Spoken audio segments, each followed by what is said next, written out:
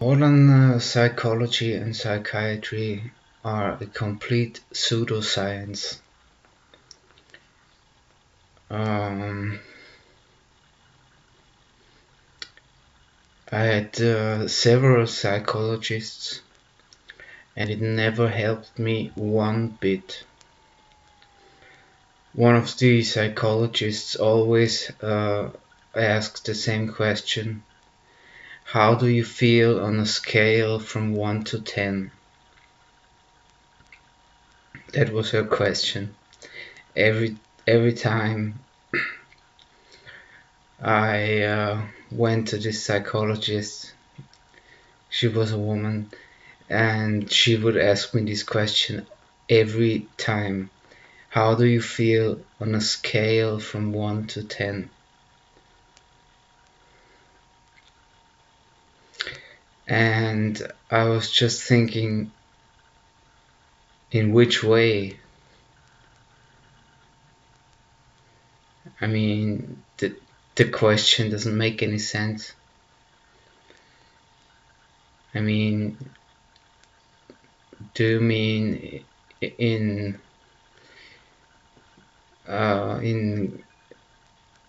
conformity to my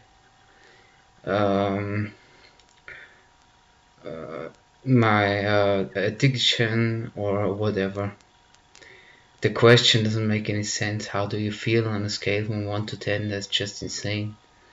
I mean, that's like a very stupid question. Anyway, I lost my trust in psychology completely, because they can't do anything. They can just stroke your ego. That's the only thing they can do. They can ask why, but why doesn't help you. I mean, everybody has sad stories, and the only positive thing that could come out of that would be a stroking of your ego, because everyone has sad stories. And the only question that psychologists can ask is why. But the question that you should ask is how.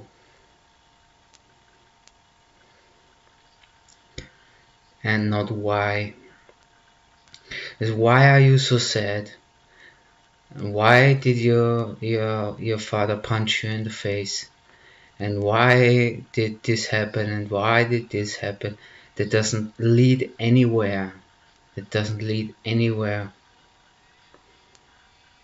So psychology is a complete pseudoscience, just like psychiatry. History of psychiatry. These people basically were workers in insane asylums, and at some point they wanted to be accepted as doctors, but they were just workers in an insane asylum. They kept the inmates peaceful by very unpeaceful methods, and at some point they demanded to be recognized as doctors. So that's psychiatry. And I have an appointment with a psychiatrist every 6 months, and I have done this for the last 10 years or so, and it never helped me one bit to go to a psychiatrist. All they ask is why.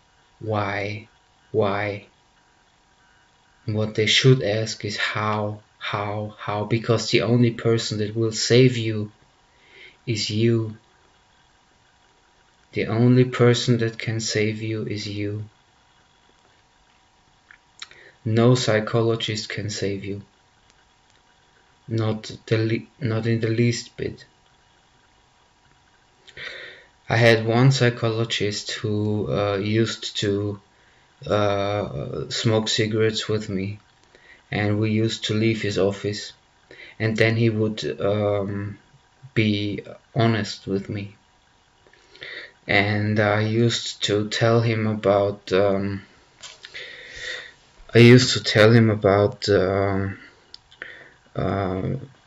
religion and my studies in religion and my Jesus revelation. And he looked at me very earnestly and said, "If anyone can make it out of this, then it's you. Because change only comes from within. It never comes from without." And this psychologist knew exactly. He hinted at that. He didn't say it, but he hinted at that he cannot save anybody. He cannot save anybody. So that must be a very depressing job. And he was a very, very funny guy. He was a very bright guy. And he really wanted to help people, and he really wanted to help me. But he told me that when we were out of the office and nobody could hear us, he told me that if anybody can make it, then it's you. Because, like I said, change only comes from within, and not from anybody else. Nobody can save you. Nobody but you yourself. And the change does not come from the intellect. The change comes from the heart. So you have to have a change of heart, and that's very hard, and that's maybe an uncomfortable information, but that's the truth.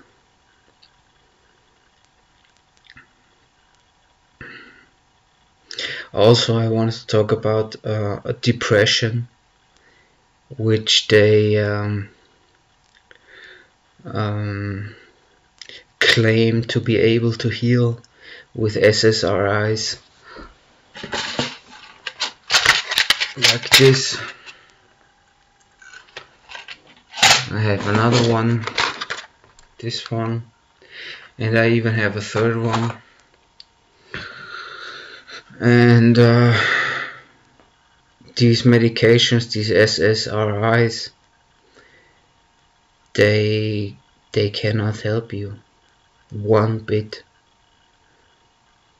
The only once an antidepressant worked with me, and it was it was so that I got this SSRI prescribed, and I took it at the doctor, and I went out and I thought, wow, so this world is so beautiful and so wonderful, and the flowers are smelling so good, and the sun is so wonderful on my skin.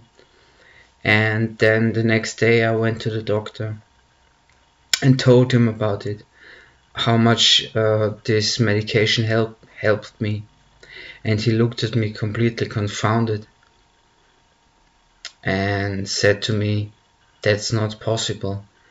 It takes at least a month for it to build up in the body." So this was the placebo effect.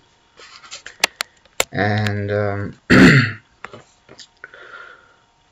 and since then I have taken so many SSRI medications that I could fill this whole room with them, and they never helped me. The only thing that it did for me, maybe, was to make me into a robot, to make me like and controlled from the outside or something. So SSRI medications won't help you.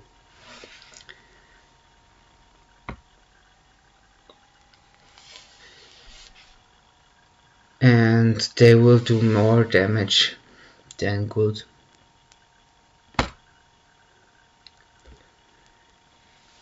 So yeah. And the other thing I want to talk about is how psychologists and psychiatrists treat depression. And that's a very tricky question, but the question is depression healthy? And I think it is. I think depression is healthy. Again, I think that depression is healthy. Because if you are in a life-threatening situation like I was, you should be depressed. Because it's psychology and psychiatry treat people always as individuals. So you are always an individual in psychiatry and psychology. And the individual is treated for his symptoms. And one of the symptoms is depression. But we are tribal. We are tribal people. We, even if we meet some people for one time or something, they will leave a lasting impression on us. So we are absolutely tribal people. We are psychologically dependent on the tribe. And if you become useless to the tribe, you become depressed. And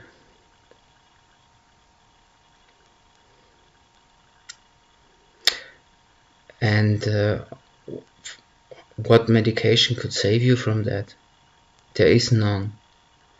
If you are useless to your tribe, suicide, for example, in the Native American population, was not a taboo at all. Or in the samurai civilization, suicide was an honor. If you become useless to your family and your tribe, and you lose your honor and your good standing, then suicide was something that was granted to you. You had to ask for permission to commit suicide. And it was not a taboo at all. And your best friend would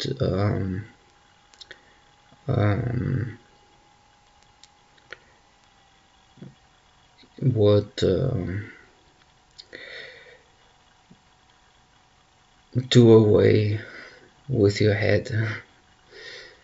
So you had the short sword to cut up your stomach up to the sternum,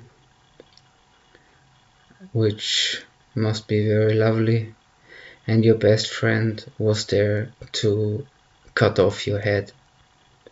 So in the samurai tradition, suicide was not taboo. It was an honor to do that. You saved your honor by doing that. So is depression healthy? And I would say absolutely it is. Because the only thing that will make, if you are in a bad situation, you should be depressed. If you're in an absolutely bad situation and you're not depressed, then you have some very deep psychological problems, like malignant narcissism, for example. and you should be depressed. And going to the psychologist and or psychiatrist and taking antidepressants never works. It does not work at all. I have these antidepressants here, sertraline and aripiprazole, and I stopped taking them like a month ago or longer, and it didn't make a difference one bit. So going to psychologists and psychiatrists is just stroking your ego. I know that's an uncomfortable information, but that's true, and I witnessed it for a long time. These people have no clue what they are talking about.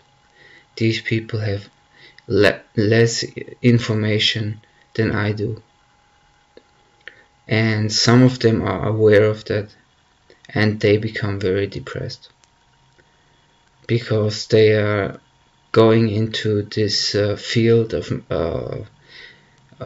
medicine idealistically, but they can't help anybody. So imagine that, being a psychologist and being not able to help anybody. That's really bad. So depression is a healthy thing, because the only thing that changes you is not hope. Hope is a beggar. The only thing that changes you is despair. Real despair and being desperate. That's what changes you. Thank you for listening.